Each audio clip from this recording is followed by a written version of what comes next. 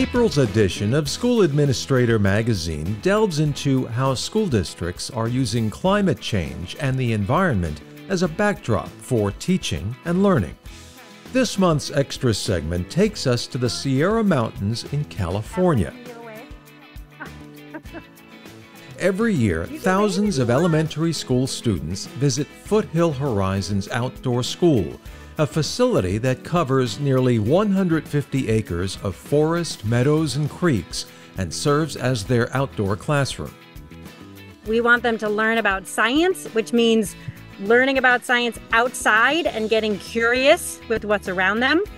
We wanted them to challenge themselves personally and socially in this new living and learning environment. And then lastly, we want them to connect to nature. Students often work in small groups to study topics such as wildlife, plants, and the night sky.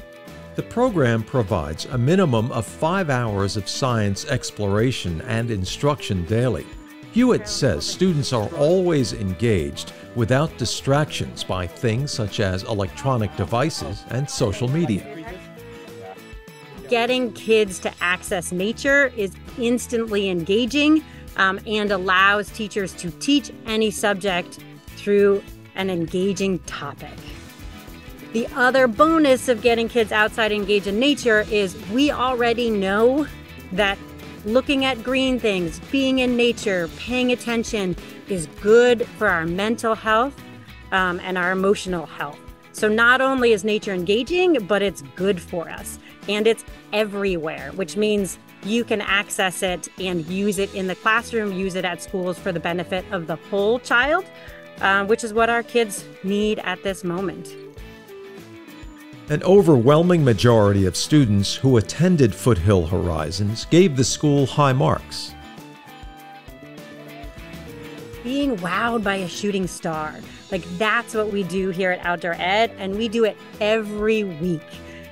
What our staff sees and what our kids sees and our teachers hear is they hear that sound of wonder and joy, which is really the intersection of personal and social growth, new experiences in a positive living and learning environment, learning about science, and then really just connecting to nature.